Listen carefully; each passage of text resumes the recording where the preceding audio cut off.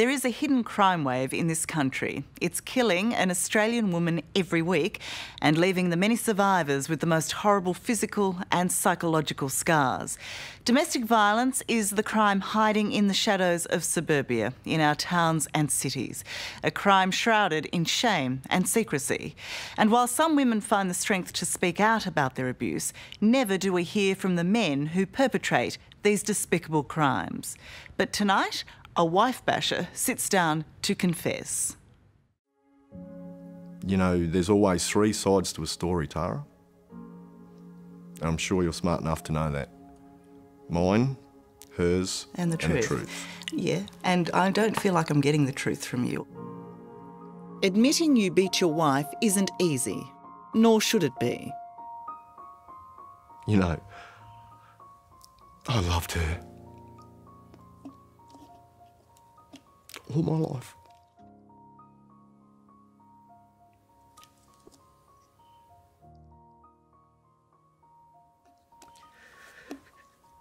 And I went on to create the monster. At the start of every morning, I would wake with dread about what was going to happen. Hundreds of thousands of Australian women suffer at the hands of the men who are supposed to love them. Angela, do you ever get used to being hit? No, not at all. Two women on what should have been the happiest day of their lives. Angela Ivankovich and Sharon Schmidt. But when they said, "I do," they were about to become not wives, but victims. Tonight, in a rare insight, Sharon's former husband, Steve Stainer, tries to put words to his abominable actions. It takes a lot of courage to sit here and admit, I beat up my wife. Why have you decided to do that? I don't know if courage is the right word, but, you know, it's something that I felt that I had to do. I think to send the message to other fellas, you know, to stop and have a look at yourself. As you sit here now, you're still quite capable of flaring up and hitting out. I think so. I think that, you know, everybody's capable of it. How many times did he try to kill you?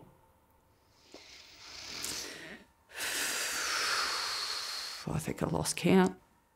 Choking me, knife across the throat, slamming my head into a mirror. Sharon Schmidt and Steve Stainer had been teenage sweethearts. 30 years later, they met and fell in love again. He told me he loved me for 30 years. The first time he hit you, what was that like? I was shocked. And he made fun of my shock. Sharon was trapped with an angry, violent and controlling man. This phone video, filmed by Sharon's son, shows Steve throwing her to the ground. But this is Steve's explanation. Yeah, I tried to give her a hug. She didn't want that. Were you really trying to hug her? Well, I tried to, like I said, I tried to hug her. She resisted that. You didn't throw her to the ground? Well, that's debatable, you know. No, I don't believe I did, but... Did I?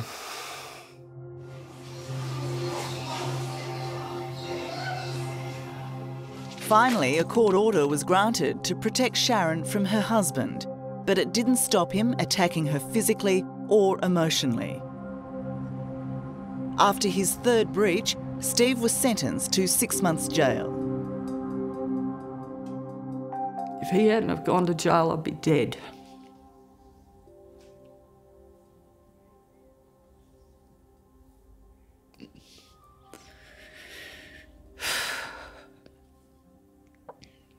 So you didn't marry your childhood sweetheart? You married a different person? I married a monster. So why didn't you get up and just walk away? I think if you make that decision very early on, that you're not going to stand for that. It is probably easier.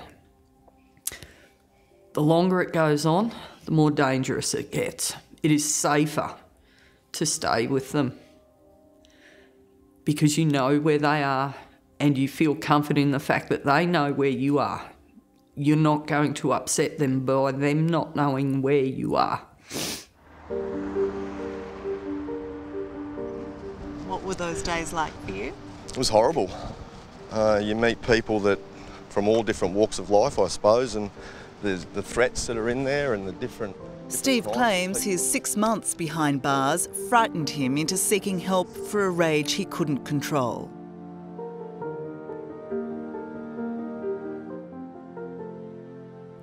But even with his newfound insight and wearing the white ribbon that signifies zero tolerance for violence against women, Steve still seems to be grappling to fully accept what he's done.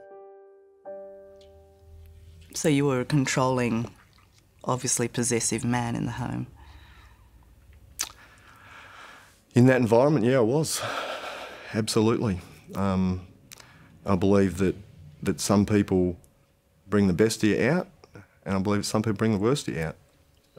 Seriously? You're going to sit here now and tell me it's Sharon's fault? No, I'm not going to. Well, I'm not going to say that. That's just what you've done. Well, no, I don't believe that's what I've done. What part of you thinks it's okay to put a cigarette out on somebody, to spit at them, to threaten their life, to choke them, to run a knife blade across their throat? What part of you thinks that's okay? Sitting here, no, there's no part of me. Well, why did you do it then? Why did I do it? There really isn't a good explanation for that. I was well off the rails. And yeah, I well and truly just run off the rail. Angela Ivankovich married Peter Stoyanovsky on the 21st of May 2011. She thought he was the man of her dreams, but within a year he proved not to be much of a man at all. Angela was about to confront a reality she dealt with all too often as an emergency ward nurse. Did you ever expect to be one of those women, the women you treated as a nurse? Not at all. Never ever crossed my mind. You know, these are really confronting photos to look at. For me, what are they like for you to look at? Now? Makes me cry. I think the thing that hurts me the most is the one from his ring, the wedding ring. Why does that hurt you most? Because that was supposed to be a symbol of love, and that's not a symbol of love. Even after the birth of their son Goran, Angela stayed with her husband and endured his beatings until one night last year. He just jumped me. He just physically jumped on me and he kept hitting me, and I remember saying to him, just stop, what are you doing? You know, I'm the mother of your child. And he said, well, I don't give a f***. You okay?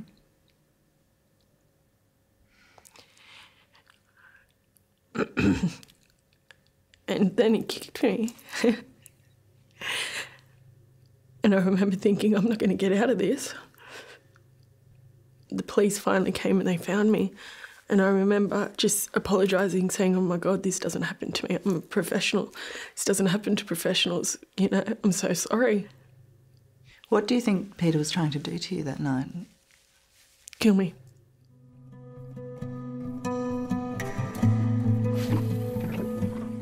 For many violent men, the rage is never far away, and for many women, it's deadly. The disturbing thing about Steve and men like him is how well they hide that rage from the world. What Steve did to his wife behind closed doors is cruel and unforgivable. Were you trying to kill her? No. And yet you choked her until she lost consciousness. You ran a knife across her throat. What were you trying to do? Threaten her. His eyes were black. He punched me in the mouth. I said, do it again, in the hope that I could guilt him into not. She said, go and do it. Just do it. I know you want to do it. So I did it. Punched in the mouth. How many times? You know, again, it's those moments happen so quick. I think when we were in the kitchen, it was twice. She says you hit her about 6 times, punched her in the face 6 times. There was a couple of taps in the bathroom.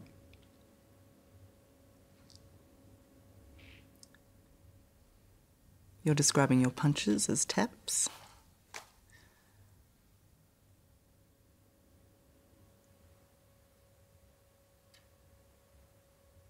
Punch, tap, deck. They're all words. Yeah, I know. I'm just trying to work out whether, whether you're trying to downplay what you did. You say they're just words. And every time I have to push you and say, well, listen, you say 2. She says 6. You say, yeah, there were a couple more taps in the bathroom. I mean... OK, there were 6. But, OK. But what I'm getting at is, are you seriously saying that you now recognise that this was your fault? Or are you still trying to downplay it and still trying to shift the blame? No, definitely not. Your language speaks differently, Steve.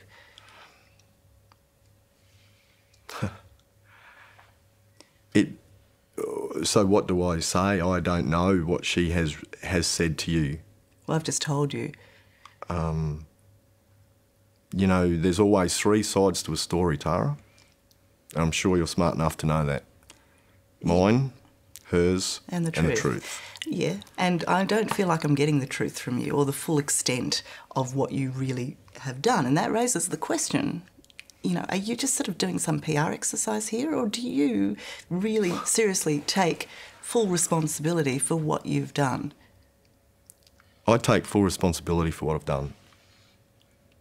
Sharon didn't make me hit her. Sharon didn't make me throw her to the floor. She didn't. I did that. No one made me. I got nothing to gain sitting here. And talk about PR. What sort of public relation benefit am I going to get out of this? If anything, I'm going to be made... I make myself look like a monster by coming on here. It's not about that. That's not what I'm here for. I accepted that what I've done is wrong. What I'm here for is to hopefully let other guys know that if you're in that same situation, what you're doing is wrong. And get some help.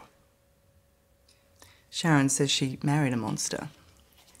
Are you a monster? I don't believe I am. No. Do you believe he's finally recognised that he is solely to blame? No. You cannot change. He is an aggressive, angry abuser.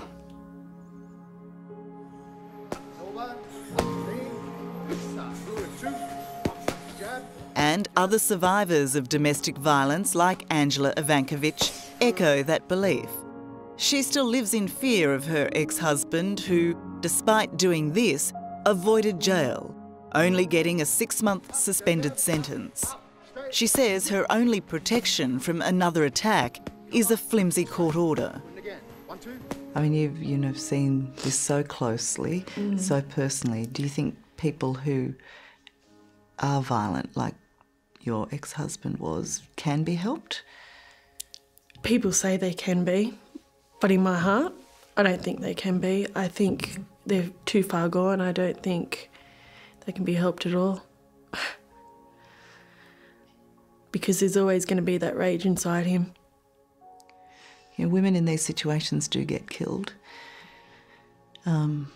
Does that cross your mind still? Yeah.